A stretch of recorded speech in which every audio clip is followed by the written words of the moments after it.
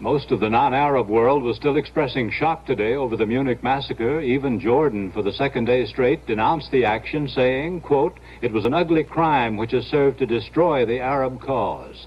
In Israel, Prime Minister Golda Meir expressed her government's appreciation for West Germany's action in trying to free the Israeli victims. Even so, in Tel Aviv, there were protest demonstrations outside the West German embassy. Associated Press reported late today that Israel has asked the United States to withdraw from the remainder of the Olympics in protest against the decision to continue the competition. There was no immediate word of response. One of the victims of the Munich attack was David Berger, a native of Cleveland, Ohio, who was a member of the Israeli weightlifting team. We have a report from Bill Baker of WEWS-TV, Cleveland. Flags in Cleveland and the entire state of Ohio were ordered to half-staff in honor of 28-year-old David Berger. The Jewish athlete grew up in the affluent Cleveland suburb of Shaker Heights. He moved to Israel 3 years ago, according to his parents, in order to find the reality of life. David had dual citizenship. His boyhood room is filled with trophies and mementos of his weightlifting skill.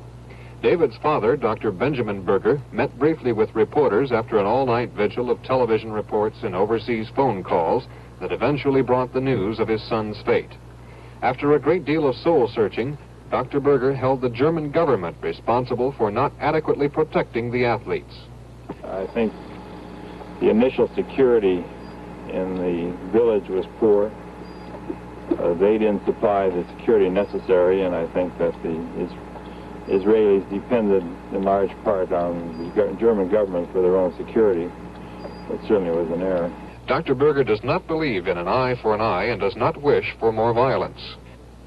I think what I really hope is that the Israeli government doesn't take specific actions.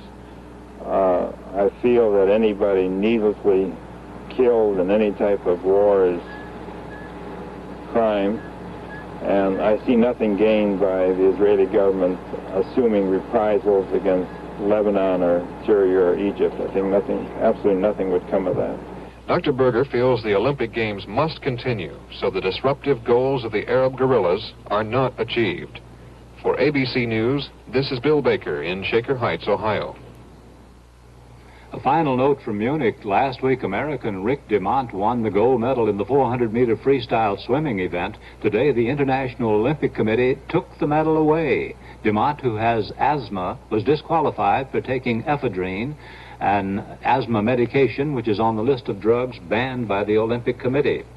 In the U.S., President Nixon today ordered tighter security for Israeli citizens in this country and for others who might be the targets of Arab terrorists. The White House refused to discuss what specific measures will be taken, but the executive machinery is already in operation. ABC diplomatic correspondent Ted Koppel reports. The administration's eagerness to demonstrate decisive reaction took a variety of forms. A uniformed subsidiary of the Secret Service was instructed to strengthen security measures around the Israeli, West German, and several Arab diplomatic missions. But the United States is still struggling with the much more complex question of how to translate diplomatic outrage into effective international action.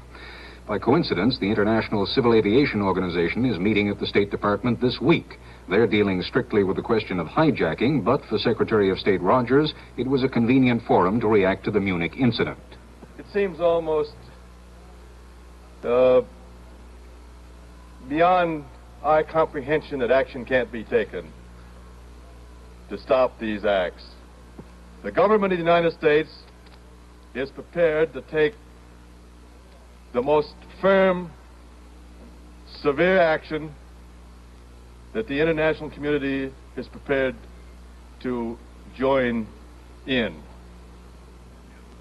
At the Israeli embassy here in Washington, visitors signed a memorial guest book, while upstairs, just before a late afternoon meeting with Secretary Rogers, Ambassador Yitzhak Rabin stressed the need for immediate international action. I believe that there are enough free democratic countries that can find effective means to bring home to those individuals, to those organizations, to those countries that still offer freedom of action to these insane terrorists, and to make it clear to them in practical terms that unless they do something, they are going to suffer. For the Israelis, the alternatives are limited. If they are to refrain from reprisal, they must be reasonably confident that their restraint won't be interpreted as a sign of weakness. And unless the rest of the world is willing to back its rhetoric with action, the Israelis will be left to their own devices again. This is Ted Koppel, ABC News, outside the Israeli embassy. I'll have more news in a moment.